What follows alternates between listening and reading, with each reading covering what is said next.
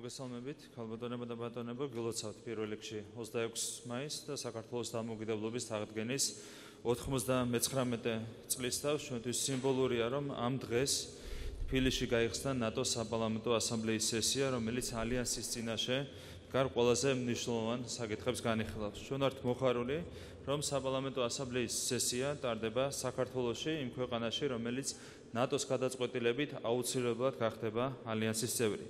ეს არის ნატოში გაწევრიანება არის ქართველი ხალხის არჩევანი და ჩვენ ვართ მოხარული, რომ მას ხარს უჭერს ჩრდილოატლანტიკური ალიანსი, რომელიც ჩვენი მეგობარი ქვეყნებისგან შედგება. ნატო და საქართველო უკვე დიდი ხანია მხარდამხარი იბრძვიან გლობალური უსაფრთხოებისათვის და მშვიდობისთვის. ალიანსთან ურთიერთობას უკვე მოაქვს კონკრეტული შედეგები საქართველოსთვის. ნატოს ხელშეწყობით ძლიერდება ჩვენი თავდაცვა, ჩვენი უსაფრთხოება და ჩვენი მეც გამოთქვათ, რომ პრაქტიკული თანამშრომლობა მალე მჭიდრო ინტეგრაციაში გადაიზრდება.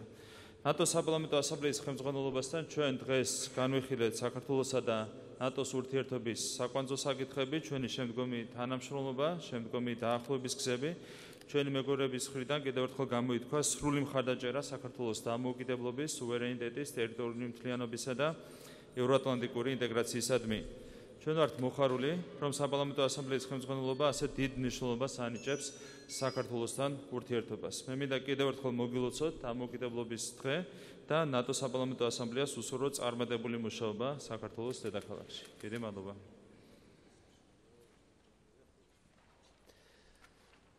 Thank you, Mr. Chairman. We are here for a very important session of the NATO Parliamentary Assembly, and it's very significant that this happens in the celebration of your independence, and one day after a very important meeting in Brussels of the heads of state and government of NATO countries yesterday. It was a meeting which again stressed the importance of the transatlantic relationship. And now NATO and NATO Parliamentary Assembly are here to demonstrate the full support to Georgia, the full commitment to support Georgian reforms and Georgian Euro-Atlantic aspiration. We recognize the great effort Georgia has done in the past years and the great contribution Georgia is giving to global security, particularly in the international mission in Afghanistan, with the high contribution of soldiers. But more and more we understand that the security and stability of Georgia is crucial for the stability of the entire region. And the stability in this region is crucial for all the Western countries as well. So for us, defending and supporting Georgia and Georgia's territorial integrity is also defending and supporting our countries and our alliance. This is the reason why we decided to come here. It is not usual that the NATO Parliamentary Assembly sessions are made in non-NATO countries. It is only the 5th time which happens in the history. And this is another way to say how committed we are with Georgia and Georgia reform process. We know you are discussing a lot of internal issues like constitutional reforms, and this is important for your country because things are changing in a changing world. New players are coming to the horizon, like China, like Iran or other countries, and again, the position of Georgia in this geopolitical environment becomes more and more important. Then again, I say that we are fully supporting your Euro-Atlantic aspirations, and this presence here today is a demonstration of that. Thank you, Mr. Hobbs. Well, I just... We're going to dive politeness here. I'd just like to say, echo some of the sentiments already expressed by the Speaker and by the President. It's 15 years since the NATO Parliamentary Assembly held a session in a non-member country, and I think it's extraordinarily welcome that this session is taking place in Georgia. It's a magnificent way for the NATO Parliamentary Assembly to express its solid support for Georgia's aspirations to Euro-Atlantic integration.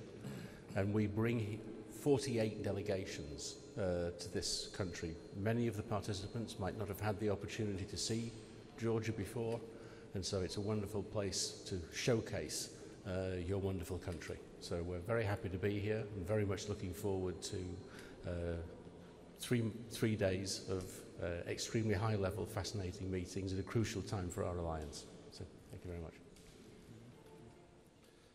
მოგესალმებით. მეტი საქართველო ნატოში და მეტი ნატო საქართველოში ეს ჩვენი მეგობრის ბატონ ჯეიმს საპატურის სიტყვებია, რომელიც მე ძალიან მომწონს და ეს ის შემთხვევა, როცა მეტი ნატოა საქართველოში. მე მივესალმები ნატო საპარლამენტო ასამბლეას თბილისში ჩატარებას და ყველას მადლობას ვუხდი, ვინც კი მონაწილეობა მიიღო ამ გადაწყვეტილების მიღებაში. ასევე რა თქმა უნდა გილოცავთ საქართველოს დამოუკიდებლობის დღეს. მართლაც რთული 26 წელი გაიარა ჩვენმა ქვეყანამ, თუმცა ჩვენ დღეს უკვე სიამაყედ შეგვიძლია თქვათ, რომ ჩვენ ნატოსთან ურთიერთობაში გვაინტერესებს არა მხოლოდ უსაფრთხოების გამოწვევები, არამედ ჩვენ გვაერთენებს ღირებულებები.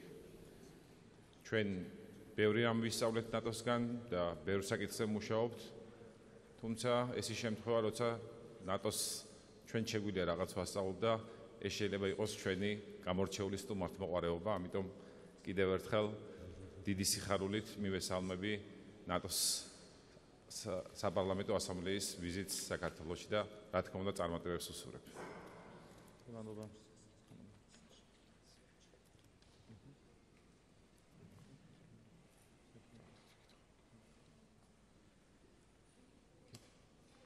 თუ შეიძლება შეკითხვები? შეკითხვა. საქართველოს საზოგადოებრივი მაუწყებელი მარიამ ცარელაშვილი, ასამბლეის პრეზიდენტთან მექნება შეკითხვა. ბატონო პრეზიდენტო, ნატო საპარლამენტო ასამბლეა მუდმივად გამოხატავდა მხარდაჭერას საქართველოს მიმართ. ეს იქნებოდა დოკუმენტებში თუ განცხადებებში, ისმო და მოწოდებები თავად ალიანსის წევრი ქვეყნების მთავრობების მიმართ, რომ საქართველოსთვის მიენიჭებინათ მაპი, წევრობის სამოქმედო გეგმა. როგორც ვიცით, ეს მოწოდება ჩაიწერება იმ დეკლარაციაშიც, რომელსაც ასამბლეა მიიღებს ორშაბათს პლენარულ სხდომაზე. როგორ ფიქრობთ, იქიდან გამომდინარე, რომ ასამბლეის გადაწყვეტილებებს აქვს სარეკომენდაციო ხასიათი, როგორ ფიქრობთ, გაიზიარებს თუ არა თავად ალიანსი აი ამ რეკომენდაციას საქართველოსთვის წევრობის სამოქმედო გეგმის მინიჭებასთან დაკავშირებით? Well, first of all, I want to express the consideration that Georgia is one of the two countries with which we have a special relationship because we have a special Georgia-NATO Interparliamentary Council. The other one is with Ukraine. So there is particular status in the relationships between NATO Parliamentary Assembly and Georgia, also formally. And we meet often with this council, and we have the chance to discuss specific issues regarding Georgia.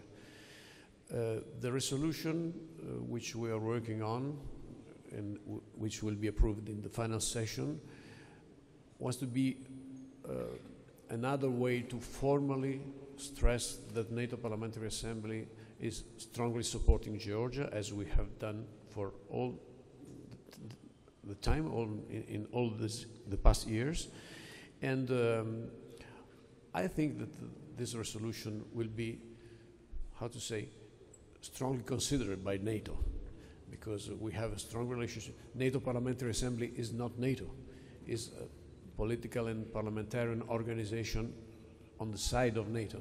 But the relationship between NATO and NATO Parliamentary Assembly is very strong, and our recommendations are always strongly considered by NATO. So I think that our resolution will be very important also for NATO to speed up the process.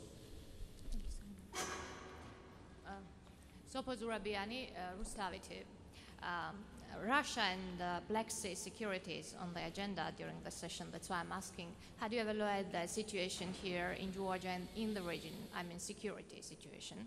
And the second question, your political organization, that's why I'm asking, map is becoming more political instrument than technical now. And do you see any possibility for Georgia to become the member of NATO in future without map? Well, first of all, NATO and NATO Parliamentary Assembly are strongly committed, and we think that Georgia will become member of NATO. This is clearly said in Bucharest in 2008. And this remains. Regarding the situation in the region, we discussed with the chairman before, the threats coming from the Russian aggressive behavior.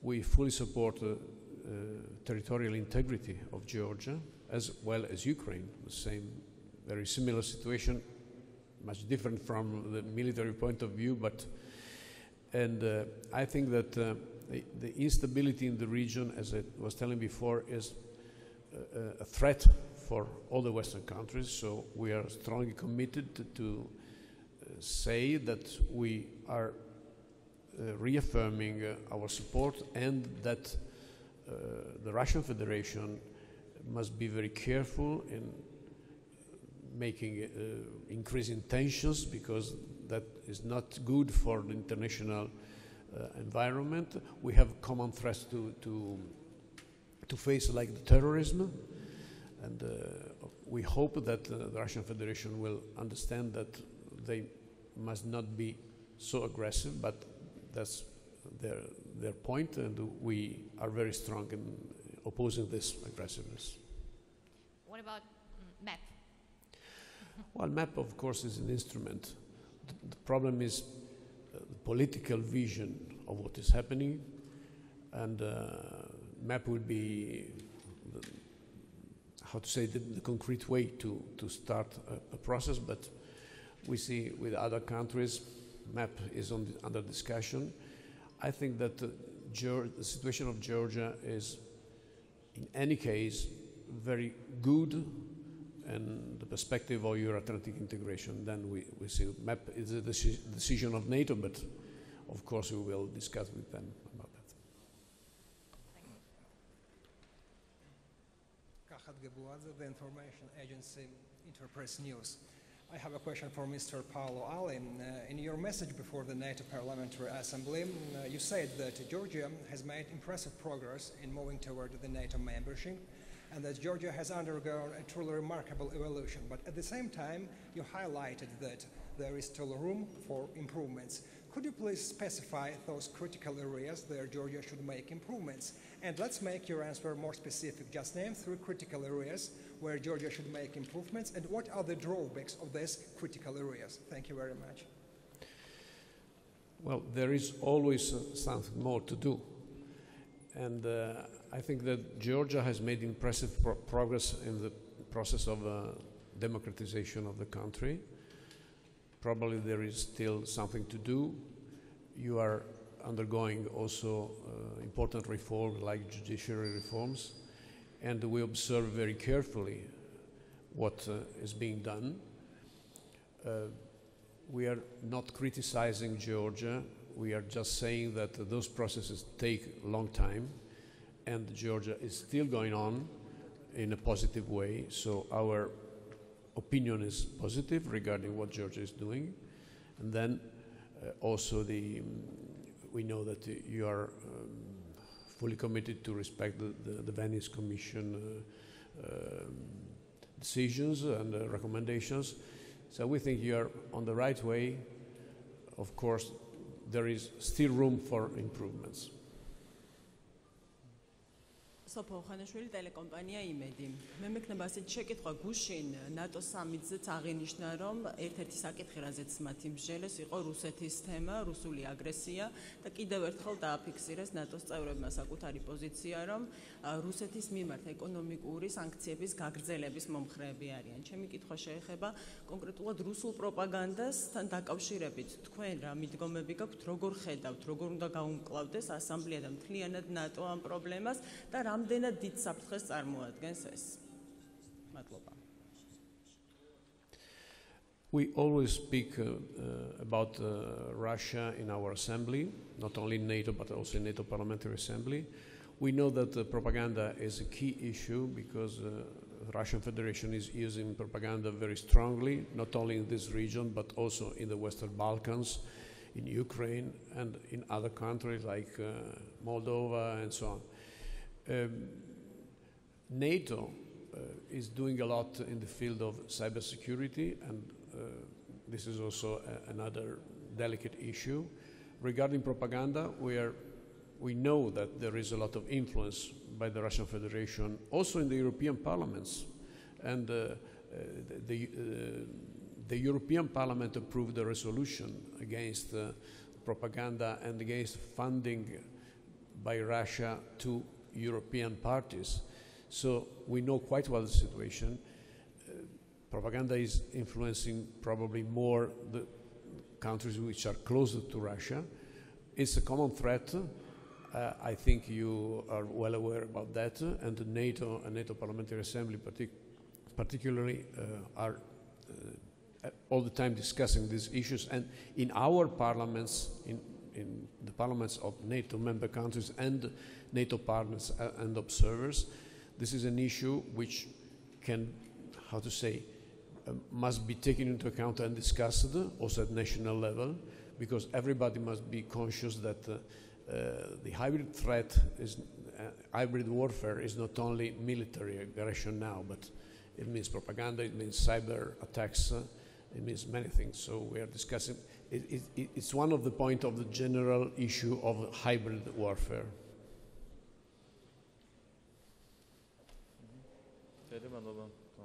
Okay, thank you.